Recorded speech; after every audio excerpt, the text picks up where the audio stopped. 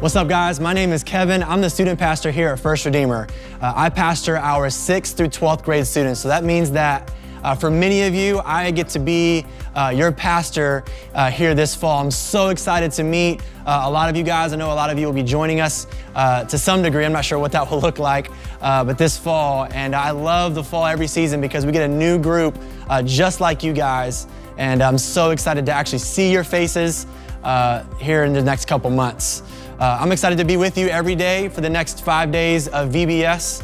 Every day for about 10 minutes, just 10 minutes, we're gonna look into God's word, and I believe that God is gonna speak into your life. You get that? God of the universe is going to spend time speaking into your life.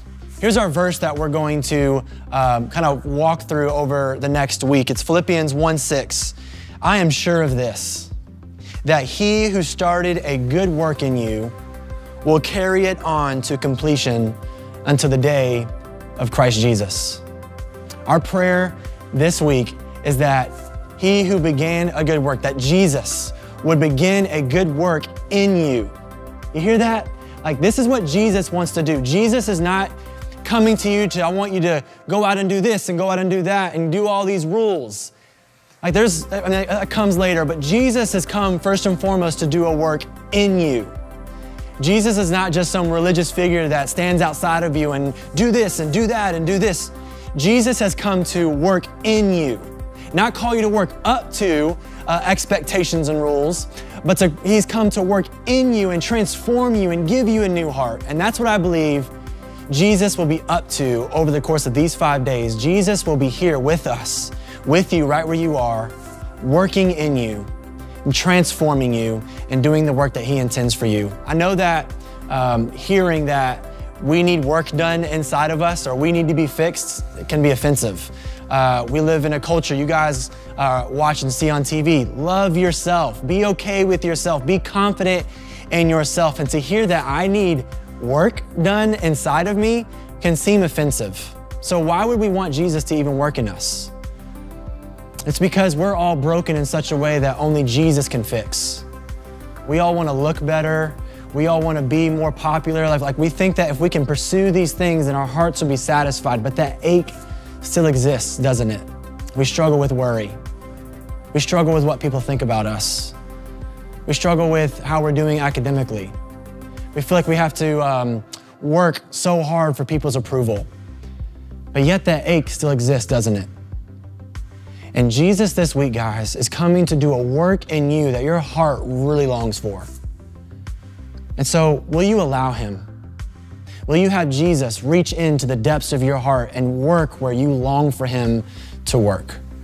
I pray that you allow him to, and that Jesus comes where you are and does a work. Today we're in Matthew chapter 9, so if you have your Bible, go ahead and turn there. Matthew, as you're turning there, is basically a story about Jesus.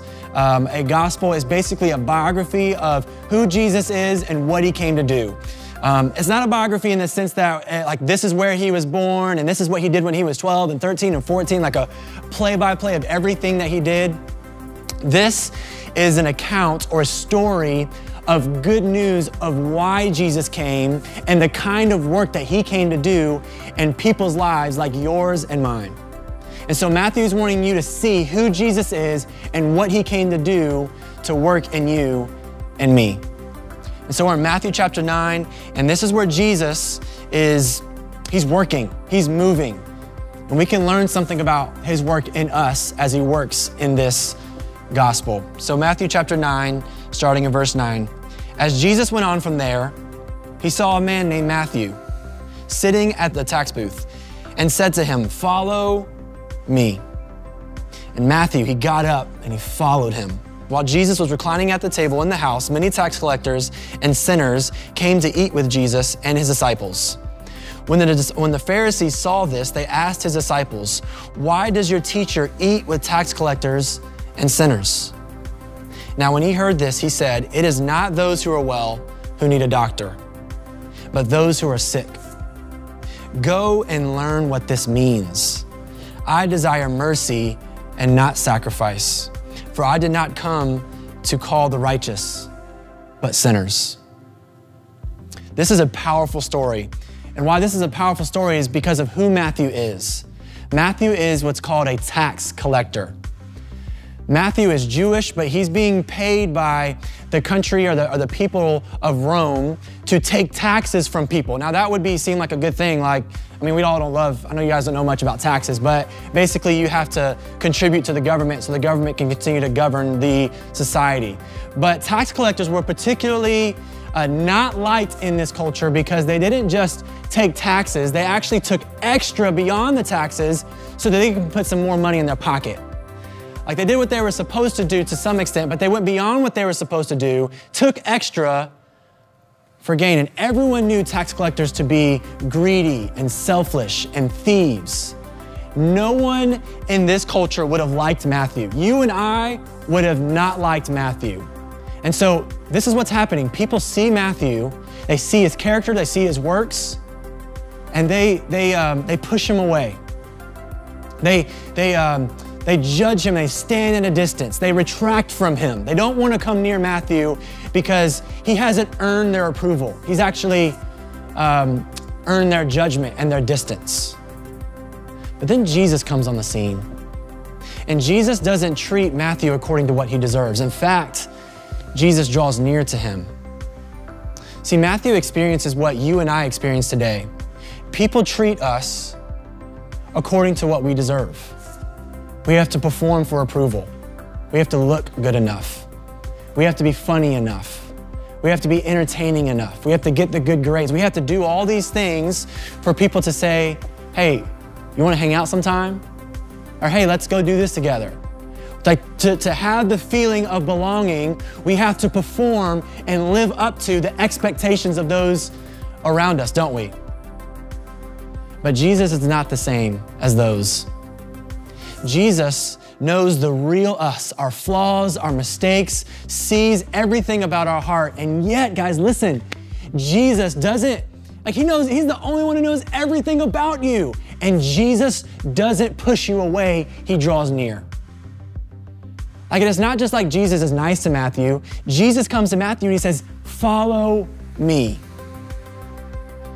And Jesus gets criticized, doesn't he? The Pharisees come around, they say, Jesus, bro, what you doing? Why are you around? This dude doesn't deserve to be welcomed and to have dinner with him. Why would you do that? See, Pharisees were people that were really religious. They were like the elites. They knew all the Bible answers. They were known as leaders in their time, but they had this mindset that they had earned their way into status among people, that they deserved to sit at the head of the table, that they deserved the greatest rewards in society because they had worked their way up to it. Why are you, Jesus, treating this man like he doesn't deserve? He doesn't deserve for you to be near him. Why would you treat him that way? And Jesus says, go and learn this. I desire mercy rather than sacrifice. What is Jesus saying? He's saying, I desire to give mercy despite what people deserve. I've come to love you despite what you have to offer. See, Pharisees thought the more sacrifices they gave, more things that they did to earn, that they would get things from God. But Jesus says, no, I've come to give what people don't deserve. I've come to love. And so listen to this today, student. Jesus knows you fully and loves you fully. Jesus is the only one that can say that. Jesus knows the depths of your heart and he loves you the same. And so the work that Jesus wants to do in you first and foremost is not to hey, do this, hey, don't do this, all these rules, and those come later. But Jesus first and foremost wants you not to do something, but to know something. He loves you. He does. And he wants to draw near to you this week. Will you let him? Let me pray for us, and I hope that you have a good rest of the day, and we'll join us again tomorrow as we continue to look at Jesus' work in us. Let's pray. God, thank you so much that you are a loving God, that you haven't imposed upon us religion where we have to work our way into your favor. God, that you have come to us despite what we deserve.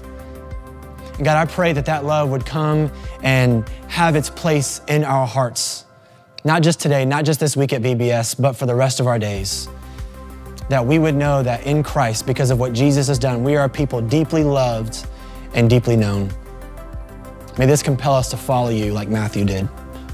In Jesus' name, amen. Have a great rest of the day. We'll see you guys right here tomorrow.